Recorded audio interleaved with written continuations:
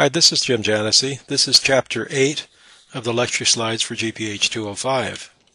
In this chapter, we're going to start taking a look at Europe in the Dark Ages, that is from 500 to about 1000 AD. Western art in the melting pot. What's happening at this point in Europe here is that the Roman Empire has fallen apart, and invasions are coming in from the north and from the east. And from around 500 to 1000 in this area, it's an area of turmoil. So what happens here is invasions from the north and the east. Norsemen come in from Denmark and various northern countries, and the populations mix.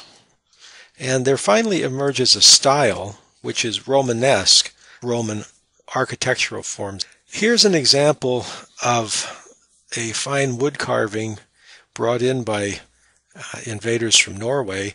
This actually looks rather crude, but it's very delicately done here with shapes and various kinds of patterns and symbols.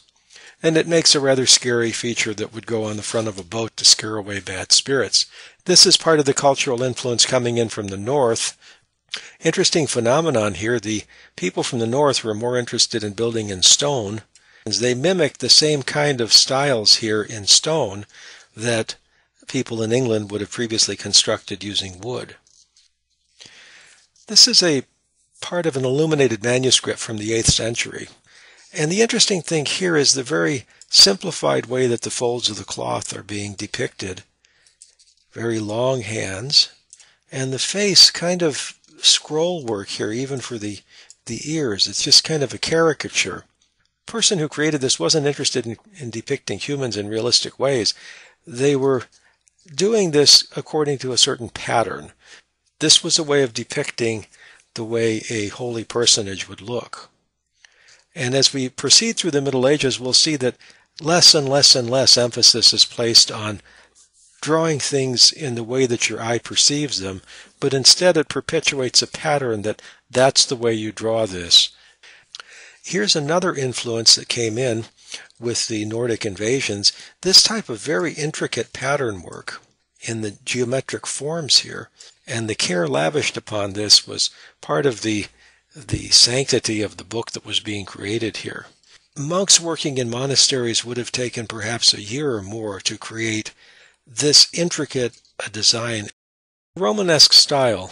Charlemagne fancied himself as the successor to the Roman emperors, and he ruled in a portion of France and Central Europe around the 800s. He had constructed a cathedral using the then known architectural forms of the circular arch. You'll recognize some Greek columns here.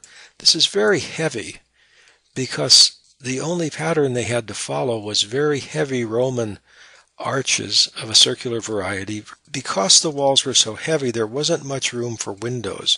It tended to be rather dark in here. This style persisted in Europe for a few hundred years and was later supplanted by a form of architecture that opened up these walls. Now here is a rather set way of depicting St. Matthew writing the gospel that bears his name. The artist who did this, creating this small illumination, followed a pattern for how to depict the saint writing the book. Variations really weren't well accepted. You sat the saint this way, you had this draping of the drapery over the body.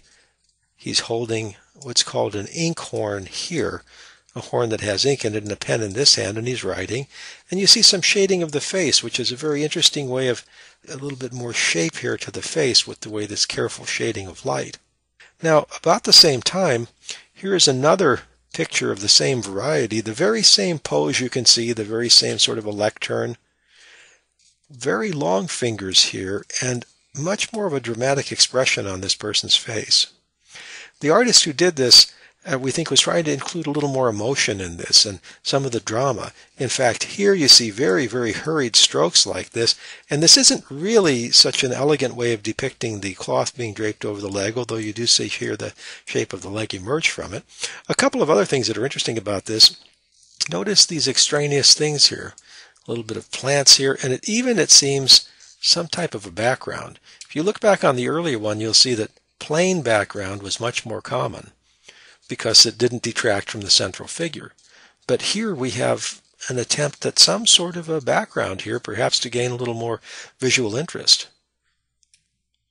Now here once again is an illustration of the Middle Ages concept of a picture like this, the purpose of it being to illustrate some biblical scene for the benefit of people who couldn't read this. The thing that this shows that's rather typical of this era is a plain background, gold here behind the central figure, who is Jesus, and it didn't really matter to get things particularly accurate in terms of position or in terms of shape. It didn't matter, for example, to make faces that were anything more than a copy of one another. So these faces all tend to be the same. Interestingly here, this is a round basin, but it looks more like a walnut shell with points at the ends. It didn't matter if you represented it particularly accurately. It was the idea of Jesus washing the apostles' feet. And here, if the closer you look at this, the more strange it seems that here's an apostle and Jesus is going to wash his foot. That is the important part of this scene. But when you look at this, you wonder, gee, if that's the man's kneecap, how is this leg attached to his body? It seems that the important thing to draw here was the leg in the basin, and then somehow to fit the man in around that. So colors here didn't have to be realistic, and the positions didn't have to be particularly realistic. But the importance of this was to illustrate the scene that the Bible first talked about. Here's another illustration of that very same concept of the Middle Ages, telling a story in a very obvious way without anything extraneous in terms of fanciness here. This is the fall of man. This is Adam. This is God. Notice here, that kind of a gesture is one of blame. God is accusing Adam of having disobeyed him. What is Adam doing? Adam is passing the buck. He's pointing to Eve. What is Eve doing? Eve is pointing at the snake. So you see, the story that's being told here is immediately obvious, even if the bodies represented here are not particularly pleasing in terms of a modern sense of things. Perhaps the thigh is a little too thick here, and the artistry isn't all that necessary. This is a bronze door plate that would have been at eye level on a cathedral, and as people entered, this is what they saw. They were reminded of this biblical story, and that was the purpose of this. Now here's another interesting thing, the Bayeux tapestry. This was not a piece of church art, but it was preserved because it found its way into a church. And churches, unlike castles, weren't allowed to fall apart, and they weren't destroyed with such frequency as secular buildings. 35-meter long embroidery that tells a story. It tells the story of the coming of William to conquer England in 1066. And that changed the political landscape of England very drastically. This tells the story of events leading up to it and events afterwards. It's almost like a comic book that reads here in Latin, but we can get a translation for you. It tells the story scrolling across. It's very interesting. It was made with dyed yarn that was sewn onto a cloth after sketches of these figures were made, and it's really quite detailed and extremely lengthy. Once again, this tells a story, both in pictures and words, and it wasn't so much that accuracy of depiction was at all important.